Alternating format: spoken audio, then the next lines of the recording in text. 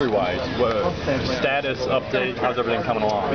Usually I just take it day by day. I can't really give you guys, 100%. I can't tell you, but I'm just taking it day by day, and hopefully I'm ready to go on Saturday. Is there a chance right now that you could play on Saturday?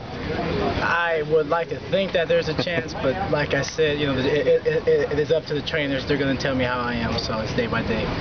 How is it improving? How quickly is it improving? And you're seeing improvement, which is a positive. Yeah, every day it feels good. I'm just trying to get the fluid build up out of there, and I'm running now, so everything's getting better as we go on day by day. How long has this been bothering you? I've been fighting it since June. In June and July during this off-season training, I've had soreness and tightness. But I'm the type of player who can usually work through something. But in this type of situation, it kind of worked against me. I should have took it easy. But it's a learning experience. No one ever likes to sit, but obviously the guys behind you, you have confidence in. Kind of talk about that crew because you guys spend a lot of time together, and it's a deep group.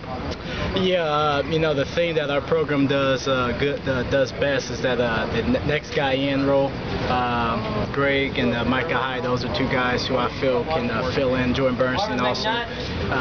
So our motto here at the university is to if a guy's down, the next guy in line should be as good as a starter or better. So everything should work out fine. And you've had some playing time both 2 years ago and then last year you worked your way into a role. Do you feel like now you are kind of the experienced guy at that position, that you're the leader in some ways? Yeah, obviously I'm the most experienced, since the start of the full season, so I'm just trying to help those guys out in any way I can.